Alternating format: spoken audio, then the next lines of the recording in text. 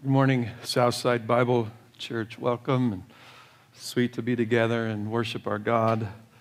If you're visiting, glad you're with us. This is a special Sunday. We're going to partake of the Lord's table together. There's really nothing sweeter in the body of Christ. This time to hold these elements in our hand and what they represent, and to be filled with faith, to believe, and then to ask yourself, am I living in accord with these elements? Am I living in harmony with the Lord and with His people? And it's just this sweet time of refreshing and renewal as we remember our blessed hope. And that's what we're going to do this morning.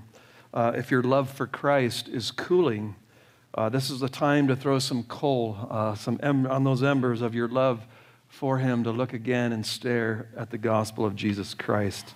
There was a Puritan who said, "I would hate my own soul if I found it not loving Christ."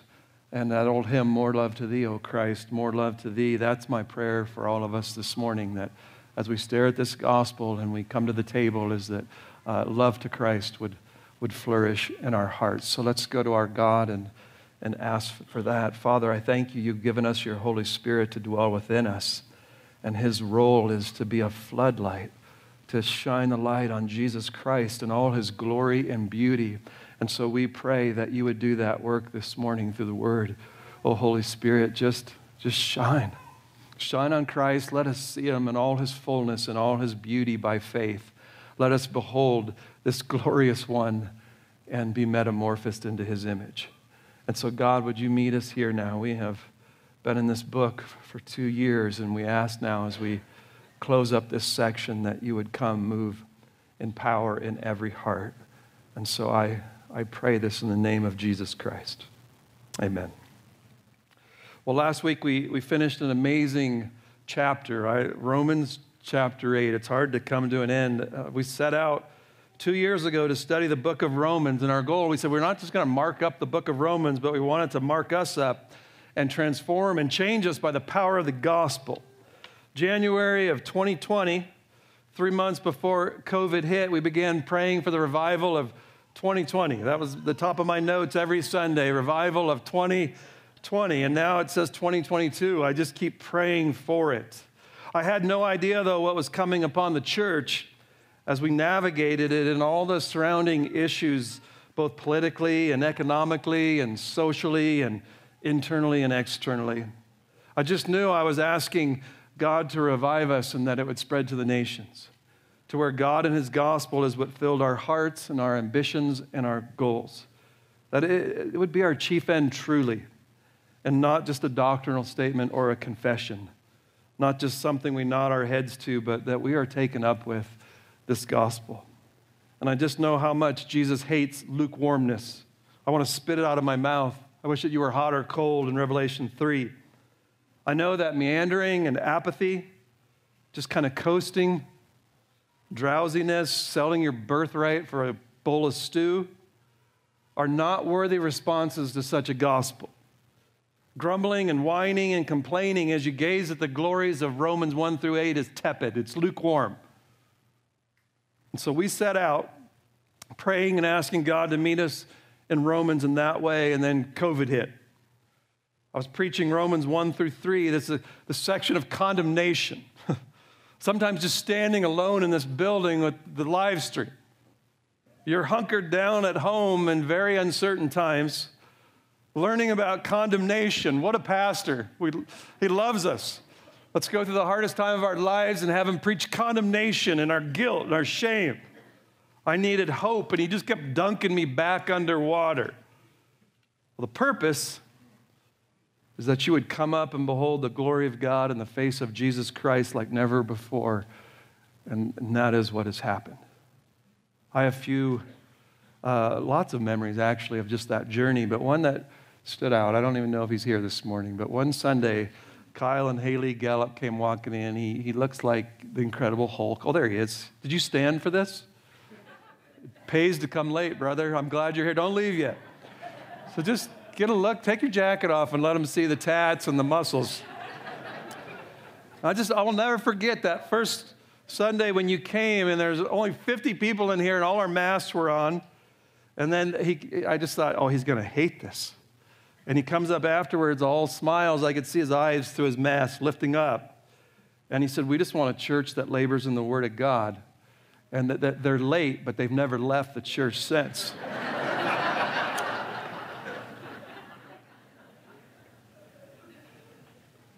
And then I just began watching that happen weekly. And what happened as we looked at this gospel together really is nothing short of what I was praying for. And the number of people who have been revived in the gospel in this body, who have received it for the first time, is just nothing short of an act of God. I feel like the church in Acts, they're praying for Peter's release. And Peter knocks on the door and they're like, it must be a spirit. It must be an angel. It can't be Peter. We're praying, release him, Lord. And he's knocking at the door. And I just felt like I'm praying for revival. And he's doing it right in my midst. And I shouldn't be amazed. This is beautiful. And with it, I've never seen the enemy come upon this congregation more to try to break the unity of the Spirit since I've been a pastor. It has been intense. It has been a deep battle.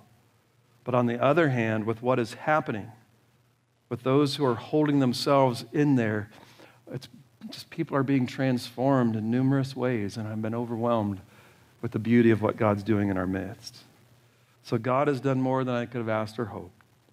And as we began this letter in my own heart, I truly just feel like a new man stands before you than when I started 2 years ago. Laboring in this letter, God has taken it deeper into my heart than ever before, and I just feel thanks and praise. They're overflowing, and I see it in all your hearts. Amen? So what I want to do this morning is we've been going through looking at the trees for the last 2 years of Romans, and I just want to close out Romans 1 through 8 this morning by doing a flyover of the forest, and then we're going to go to the table exulting in the grace of God. And so if you'll flip back to Romans chapter 1 and pray for self-control, because I just spent 2 years studying, meditating, praying, and now I got to survey it in 45 minutes, and I'm betting against it. I'm just nervous. Let's begin, because these introduction verses are jumping out of my heart like never before, coming back. Paul, a bondservant of Christ, that's what this gospel does to a heart, a willing bondslave. Here's my life. Lord, I'm your servant. When you understand this gospel response, doulos. Here's my life, God. I'll serve you the rest of my days. Called as an apostle, set apart for the gospel of God. This is God's gospel that we've been looking at for 2 years. It's not my thoughts, it's God's. And he promised it beforehand through his prophets and the Holy Scriptures. He's been saying it for thousands of years, picturing, telling us. We get to see it in typological ways. And so here it is. This isn't a new gospel. God has promised it since creation.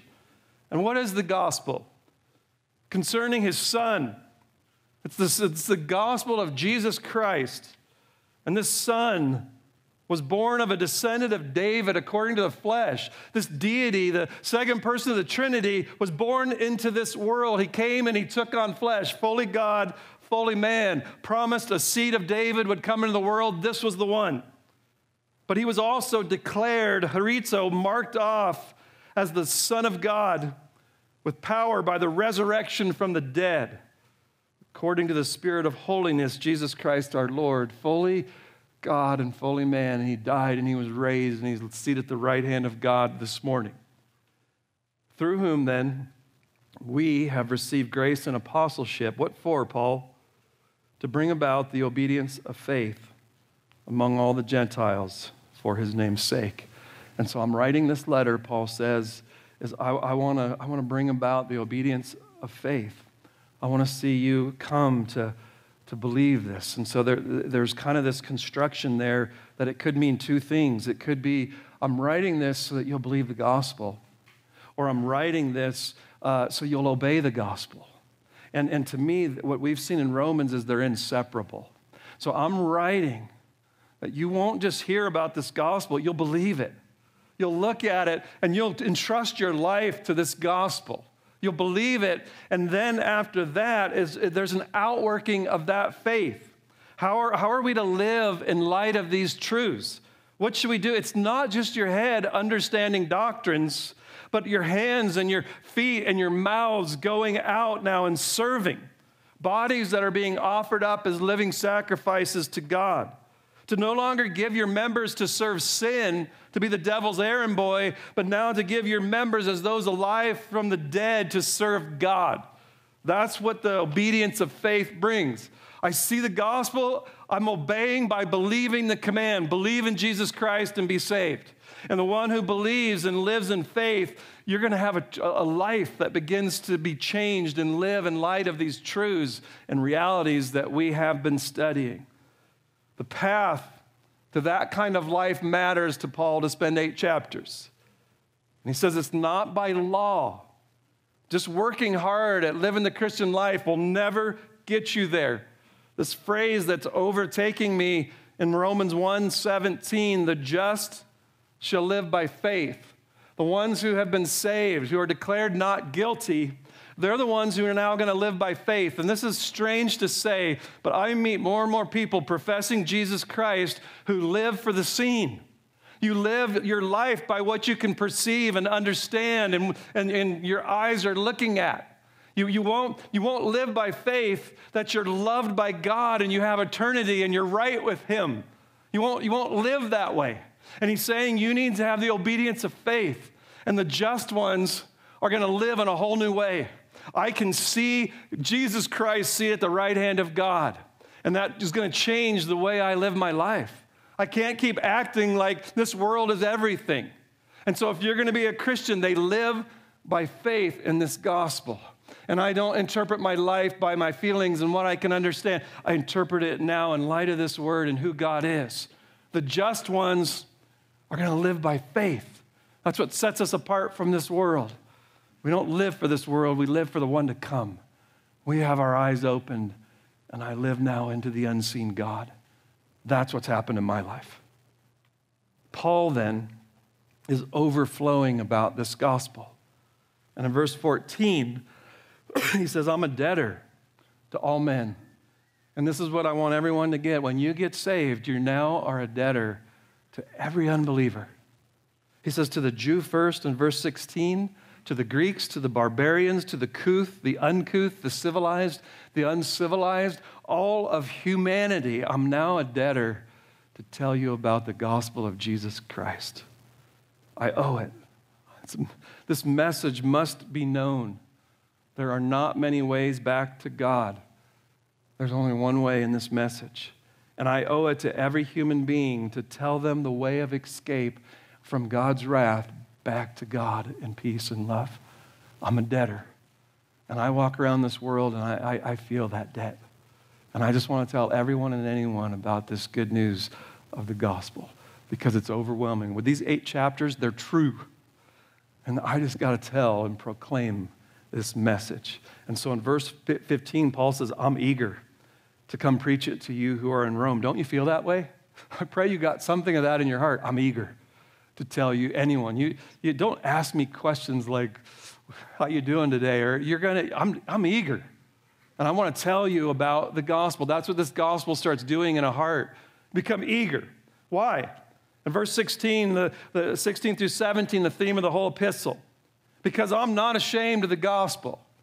It's God's power to bring humanity, we said, into that circle of salvation. There's no other way to get into this realm of being saved and being right with God. No other way. There's only one power, and it's the gospel of Jesus Christ. So I'm not ashamed of it because there's only one way in here, and so I'm not going to let you live thinking there's other ways. I'm not ashamed to tell you, and I will be shamed by this world to tell them, here's the way in to this gospel salvation. Well, how does this gospel save?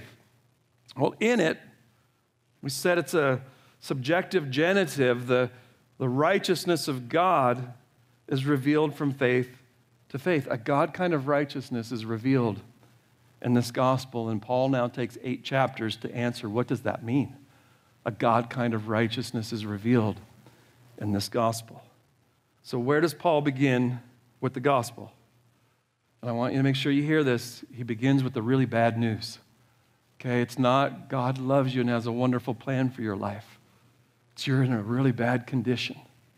And that's where we begin with some really bad news. You need to get it so that you can be saved.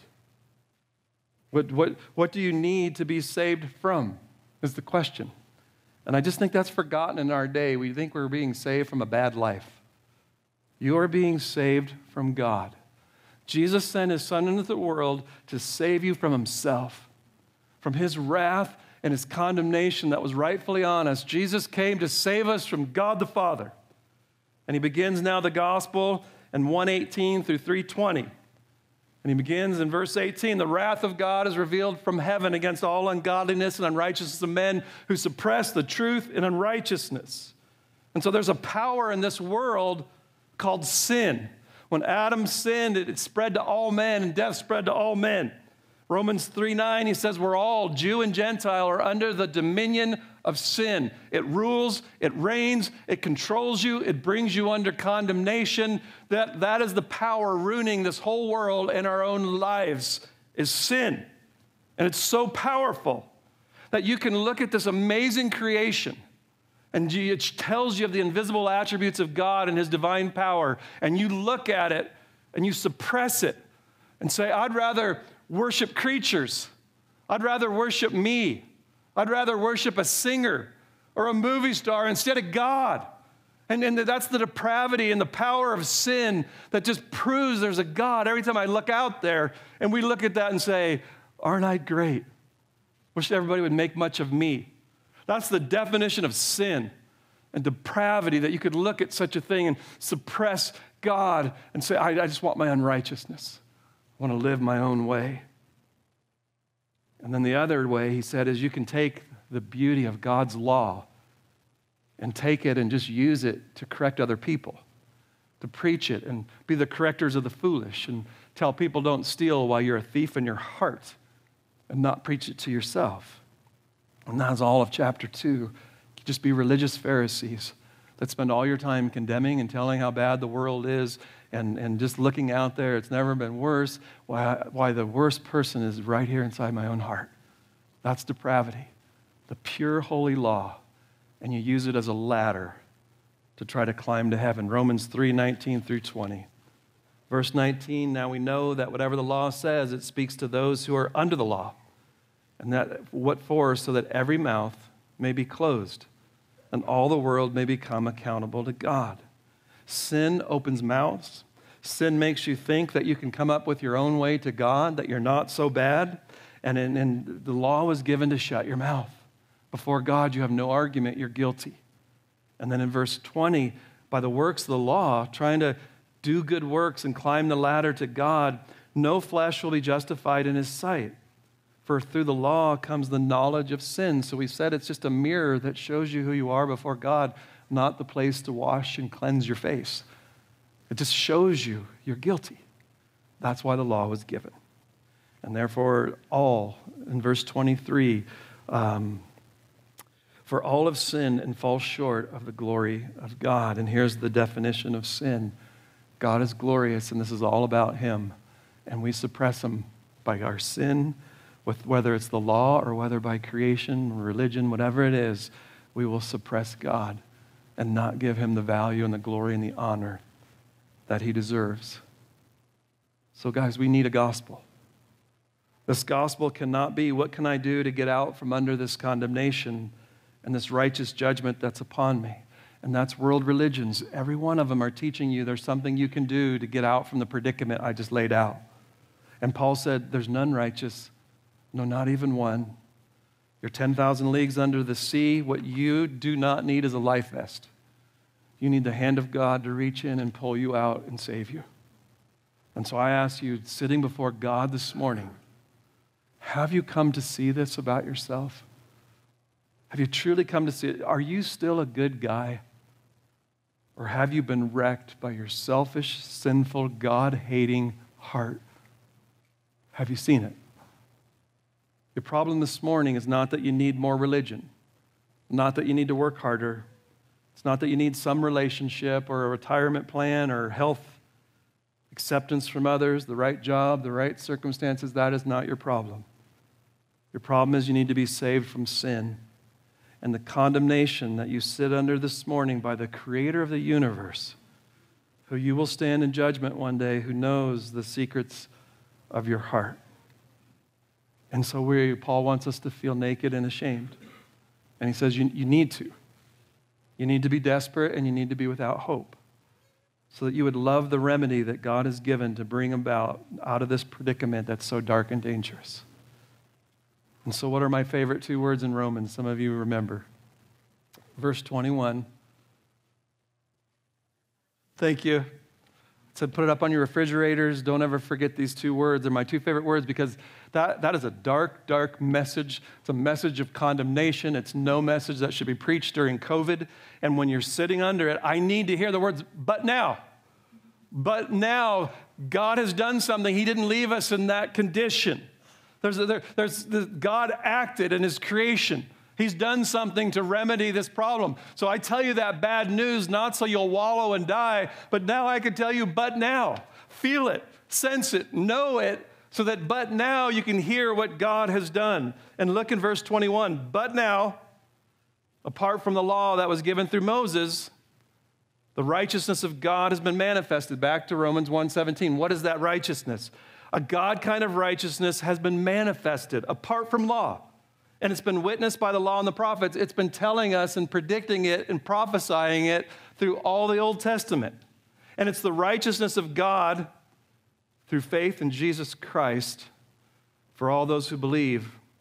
For there's no distinction, for all have sinned and fall short of the glory of God. There's another way to receive a God kind of righteousness that he requires to be at his presence than law. And it's a gift from God. It's a gift from God, and he says it's by faith and not by your works. The best message you could ever hear. It's God has done it all, and it's a gift. And it's by his son's works of what he'll now lay out in Romans.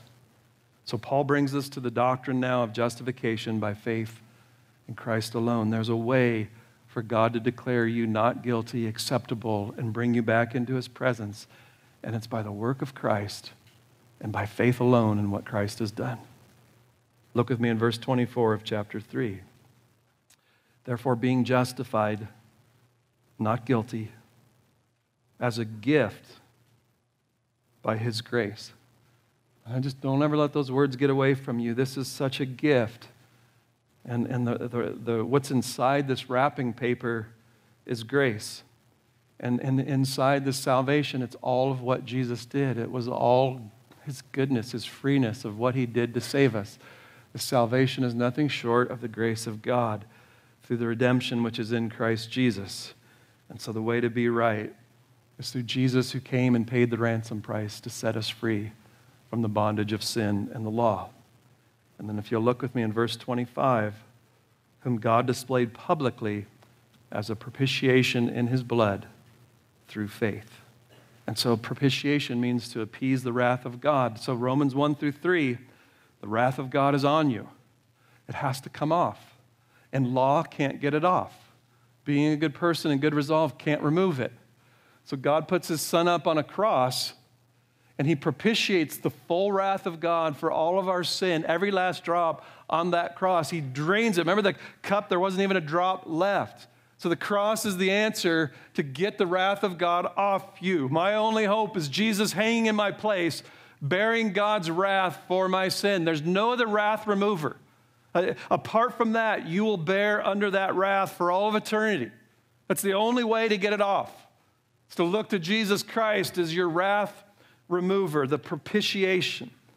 And he said this was to demonstrate his righteousness, because in the forbearance of God, he passed over sins previously committed.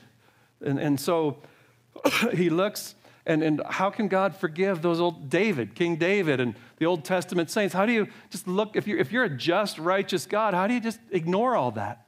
How does he ignore your sin this morning? How does he do that? And the answer is he's a just God. So there's got to be a way for him to punish sin and then to forgive it and still be just. And the answer is Jesus Christ, God punishing him with his sword of justice, piercing him through for our sin. And now he can forgive you and not violate any of his character. This was big. He had to demonstrate it. He had to show, I'm a righteous God. If I just forgive you, I'm unrighteous. But if I punish my own son, I'm just when I forgive you. And I'm the justifier of the one who has faith in Christ. Verse 28, then we maintain that a man is justified by faith apart from the works of the law. Or is God the God of the Jews only? Is he not the God of Gentiles also? Yes, of Gentiles also. Since indeed the God who will justify the circumcised by faith and the uncircumcised through faith is one. That no one has a disadvantage now because it's by faith. And anyone, Jew or Gentile, who will call upon the name of the Lord Jesus Christ will be saved. This is a message for the nations. I sat with a missionary couple yesterday, looking at the cost to take this message across the world. And guys, you might read these little books about missionaries and think being a missionary is sexy or easy. The cost is unbelievable. And it costs you sometimes your family, your jobs, your security, your very own life. You must die.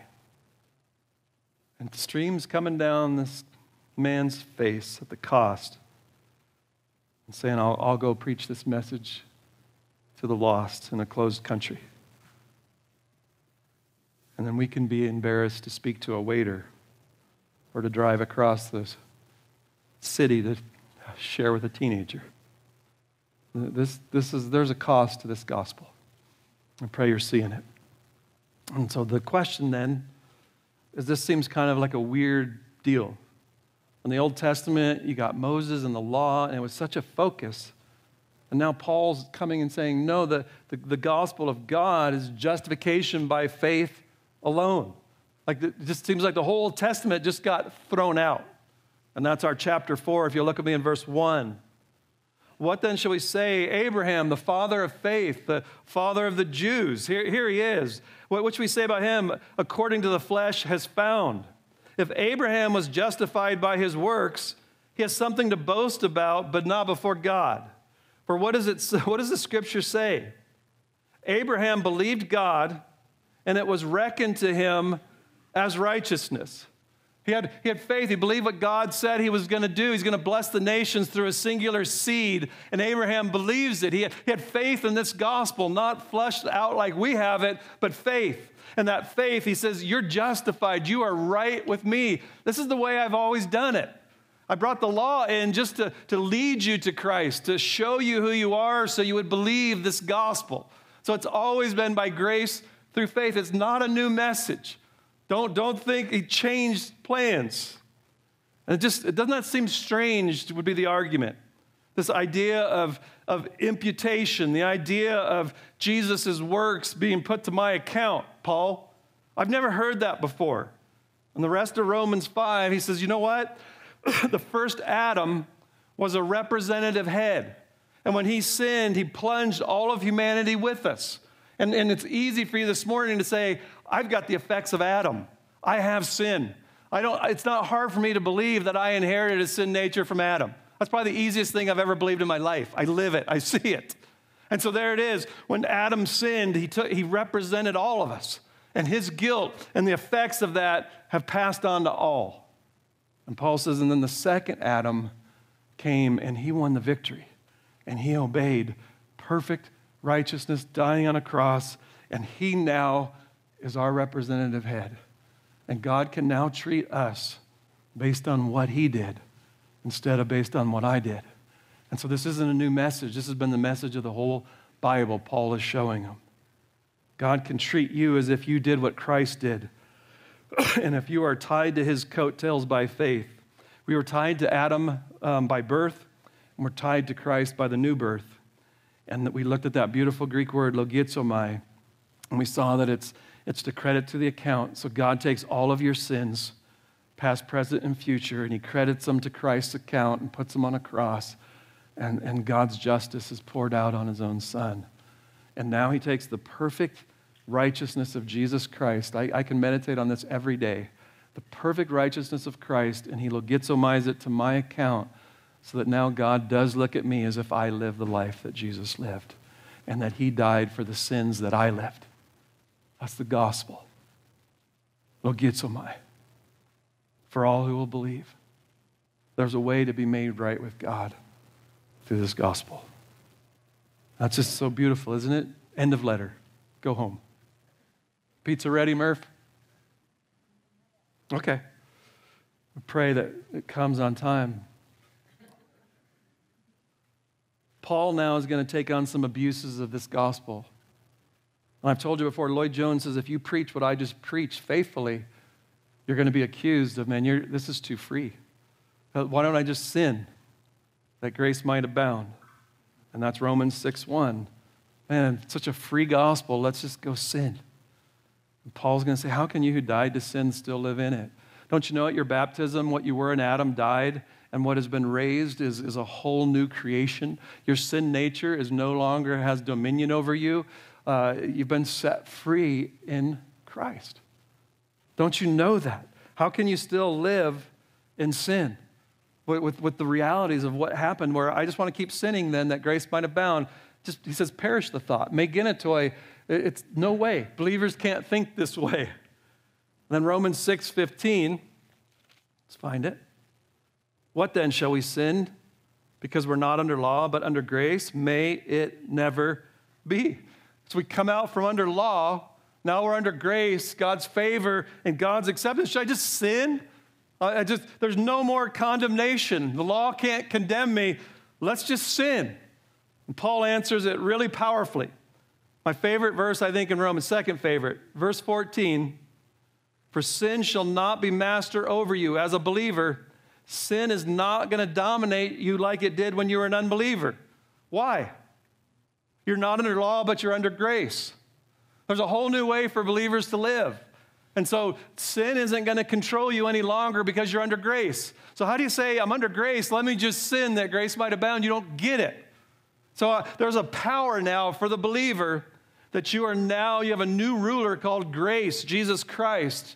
And that grace is going to transform and change and make you more holy than the law ever could. There's a new power. There's a new sheriff in town. Not the diabolos, Jesus Christ. Do you get what has happened in the gospel? Sin shall not have dominion over you. You're not under law, but under grace. Look at Romans 7:4. This is my favorite verse. Therefore, my brethren, you also were made to die to the law. And this is the scariest thing to a lot of people. If you die to the law, aren't you going to go live lawless? And Paul's saying, you died to the law of Moses. How? To the body of Christ for a purpose, so that you could be joined to another, that you could be married to Jesus Christ by faith. And when you're married to Jesus, to him who was raised from the dead, so that we might bear fruit for God. And so I've died to trying to perform and live that law out and get favor with God through that law. It's been fulfilled. And now I'm married to Jesus Christ. And in this relationship, fruit is going to come from abiding in the vine. So the new covenant is a whole new way to get fruit for God, and it's not by law. It's by relationship with Jesus Christ. This gospel brings you into a real vital union with the Savior. I am his and he is mine. And in Romans 7:5, while we were in the flesh, the sinful passions which were aroused by the law were at work in our members to bear the fruit of death. But now, love those words, but now we've been released from the law. I joke, why didn't Paul just say we weren't under the law? You've died to it. We've been released from the law, having died to that by which you were bound, so that now we serve in the newness of the Spirit and not in the oldness of the letter. It's the rest of the epistle is that there's a way now to get holy by being joined and having the Holy Spirit. And the Holy Spirit will begin to bear the fruit of the Spirit. The Spirit will lead us now into Christ's likeness. So I have something better than law in my own strength trying to keep it. I have Jesus Christ who kept it, made me acceptable. God loves me, puts his Holy Spirit in me now to lead me and conform me and change me into the image of Christ. I have the power of God dwelling in me. Romans chapter 8, the whole chapter is about the Holy Spirit now taking believers and changing and transforming us from one image of glory to the next. So how do we grow into the likeness of Jesus Christ is the question. How do we live holy lives to our God? That's the first pant of a newborn baby, is holiness. And the answer is stunning. If you want to grow and get sanctified, you have to die to the law. The opposite of what we hear everywhere. Law is not how we get holy. Rather, it's now by the new life in the Holy Spirit, and the just shall live by faith. And something really powerful called grace is now the reigning principle of our life. And by the Spirit, a way greater power than moral resolve and law is that by believing this gospel, I'm no longer under condemnation. I'm married to Christ. Last Sunday, nothing can separate me from this love. This marriage cannot end except in consummation at the marriage supper of the Lamb. And now in believing that, I know that all things work together for good to those who love God and are called according to his purpose. I now know that this God is working every detail of my life to shape and conform me to Christ. And I know that he foreknew me, he predestined me, he called me, he justified me, and he's going to glorify me. I know that let's see, who if God is for us, who could be against us? If God didn't spare his own son, but delivered him up for us all, how will he also not freely give him all things? Who can bring a charge against his elect? He's the one who justifies. All that we've been looking at in Romans 8 now is I live into these. I believe them. The just shall live by faith. And I don't walk around just, God's against me. He's mad at me. If I do one thing wrong, I'm going to be condemned. I need my own strength to change myself. That isn't it. I live by faith now. And these promises, and what I'm watching in this church, those who are laying hold of this, just holiness is springing up. Christ-likeness is, you're just like, what's going on here? It's organic. It's supernatural. God is growing the fruits of the Spirit in your life because you're starting to really believe, not under law. So much of church tries to use law to make you feel guilty, to make you live holy. And I'm telling you, feel no guilt. You're justified. Believe this gospel. And in that, transformation begins to flow. And I'm not living in fear. I'm not afraid. All the freedom that will come. And so I want you to hear this. The key is not the law, but who I've been married to. He loves me. And the Spirit is leading me into deeper communion with Christ. And that is where the metamorphosis takes place, by beholding him, by abiding in him. It's Christ. We can't make enough about Christ. Christ. There's just something about that name. He's everything. And I'm watching you get it. And it's changing you from one image of glory to the next. It's growing you. Blessed assurance, Jesus is mine, not by law, but by grace. We get all of him. And this is what takes over a heart to finally be able to lose your lives for others and to love God. Because of Romans 7, we'll always be imperfect because of sin. We're going to always be battling this, but I want you to hear this. It can be true, your love, and it can be genuine, and it can be sincere, though full of defects and battles and struggles and jealousies and envies and these things that must be mortified by the Spirit, by living into these promises, walking in the Spirit, confessing sin, being restored. This communion is the power to be changed. It's never going to be your power. It will always be in the vine, is where we got to stay, which makes sin all the more grievous when it's against the one who loved me and gave himself for me. And so let the gospel of grace break in, and godly living will break out. So one day, where you can walk into a room, and instead of worrying about yourself and thinking all about yourself, you can love every person in that room. That's called freedom. Instead of walking in and trying to see how I can get loved, I can come in and love. Do not spend all your time thinking about you and worrying about you and your needs, because God has them, frees you to meet other people's needs. To taste such extravagant love, you just want to put it on others. When others wrong me, I can handle it because God's dealt with me in grace. When others bring a charge, I can stand and say, who can bring a charge against God's elect? To labor, not to be loved by God, but because I am, unconditionally and forever, is freeing and life-changing.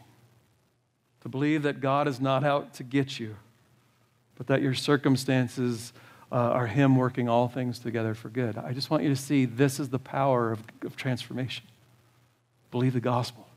And it gets at the root of all your sins and what you're battling. And this will produce righteousness. The just shall live by faith. To live in freedom. The freedom that is being offered to you. And this gospel is to live and to die in Christ. And so I tell you, my friends, my brothers and sisters in Christ, this is the fountain of all holiness. And the law can never bring this to pass. Only grace. And so I'm asking you to enter into the life of grace by faith. Has this season brought about the obedience of faith in you? Do you still sit in the church and know all the doctrines, but you don't believe? You haven't given yourself to these truths. And you don't trust Him. And you don't have the change in life and the conformity that you're longing for because you won't entrust yourself to Him. And so that's what He's saying. Entrust yourself to me. Believe. Receive the freeness and the fullness of this gospel. And this is obedience to believe it and now go live the life of living into the fullness of all of this stuff. You're going to love like no other people if you will believe this gospel.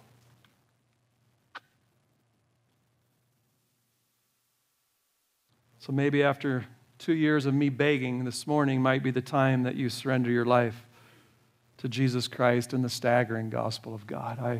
I invite any one of you who have never surrendered your lives to this Christ. There's a way to be right with God. And I'm eager to preach it. I'm not ashamed of it. This is your hope. This is your help. Please, if you've never believed in Christ, surrendered this to Him, may this be the morning. Don't let 30 years of being in a denomination keep you from Christ. Don't let having the Heidelberg Catechism memorized keep you from Jesus Christ. He offers it freely. And in fact, I skipped something I wanted to mention. I'm going back. Romans 4:4, now to the one who works, it's a participle, to a working one to get right with God. His wage is not credited as a favor, but as what is due. But to the one who is not a working one, I'm not trying to work to get God's favor, but believes in Him who justifies what? The ungodly. That's my only hope. He doesn't justify the godly. He justifies the ungodly. That's the only thing I've ever been able to do my whole life. I'm an expert at it. Ungodly. I just want you to hope that it isn't the good people. The one who will believe this message, God will justify the ungodly. To the one who won't work. You're not a working one. You're not going to keep trying to work to get His favor. But you believe this message. God justifies you sitting here in this place this morning. Not guilty, accepted. And isn't that beautiful? We'll do anything except nothing to have this. Now our call, individually and corporately, is to fight the fight of faith, to live into this gospel and to believe it, to not be moved away from it, to not let our love for Christ cool, and to let the fruit of being loved like this and so securely turn us into a city set on a hill to shine the beauty of Christ and make the world want our Savior. To God be the glory for Romans 1-8. I can't get over this message. I mean, I was just reading it this week in one sitting. Romans 1-8 is unbelievable. It's eternity past to eternity future. I mean, it's all 8 chapters, all of the world, the history. Believe the unbelievable. It's so beautiful. So let's go to the table and remember the greatest act of love on our behalf, the cross of Christ, on which the Prince of Glory died for us. Let's pray. Father, I love this gospel. I pray that everyone in this room sees the glory and the beauty. It's never going to come by being a working one. It will never be by works. Paul could not have said it, and he just said it again and again, not by works, but by faith, believing the work of Jesus. Lord, let all be done this morning with working to find your favor. Let it end. That burden and that weight, Lord, let it fall off shoulders this morning, and let every eye stare at Jesus Christ and believe in the one who hung on the cross in our place and lived the life that we never could. And because of logizomai, we can have his record put to our account. Oh God, this gospel's big and large and beautiful and glorious, and yet it's simple enough for the little 2-year-olds to come to Jesus this morning. God, we thank you for it. And it's in the name of Jesus that we do pray. Amen.